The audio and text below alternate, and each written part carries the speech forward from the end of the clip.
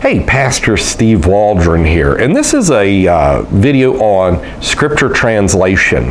And the question is should you translate scripture in isolation or in congruence with other scriptures? And really it goes back to the question, is the Bible one whole with one author as God, or was it written by men with their thought processes and their theological agendas? And so I've noticed that people there'll be translations that come out. I'll just give you, for instance, in Isaiah 7:14, they'll say a young woman shall be with child.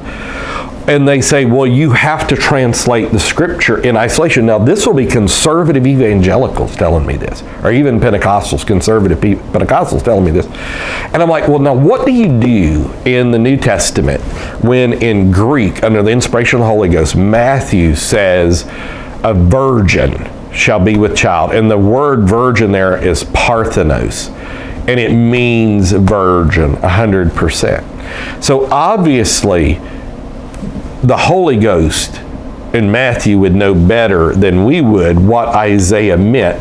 And so it should be translated, predicated on the rest of Scripture, not in isolation. But I think we're just living in the end time where not only has knowledge increased, but error has increased, and evil men and seducers are waxing worse and worse, deceiving and being deceived, and because iniquity shall abound, the love of many shall wax cold. People aren't fasting, people aren't praying, they're not trying to get the mind of God and an understanding and truth. And so they're just taking kind of poly-parroting things. And I've seen this a lot in evangelical apologetics.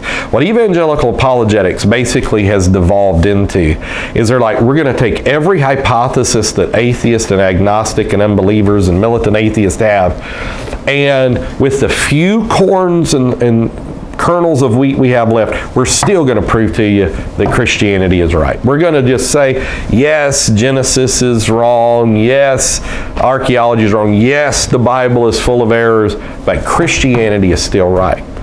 Well, you know, error begets error. So when you take an erroneous position, evolution is correct, all of this, you're going to come out with erroneous conclusions. And so this is the first generation that I know of, particularly, that says the Bible's wrong. I mean, even the Catholic Church was saying the Vulgate is perfect. They were saying they had a perfect standard. That the Bible is wrong, but we're still right.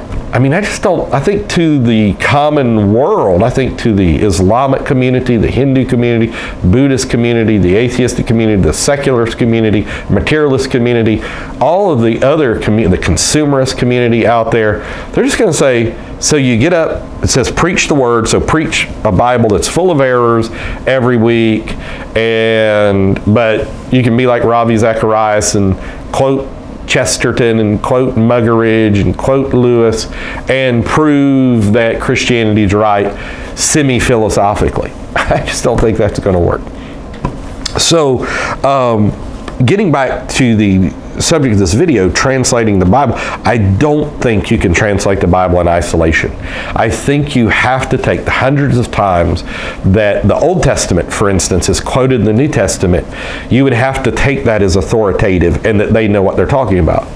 And that the doctrines that are clear, this is one reason I really appreciate the King James Version of the Bible, because, you know, they were acting as God's secretaries, as somebody, Nicholson, has said about them, and I think they said about themselves as well. Maybe Selden said that in Table Talk or somewhere. But I think they were God's secretaries. That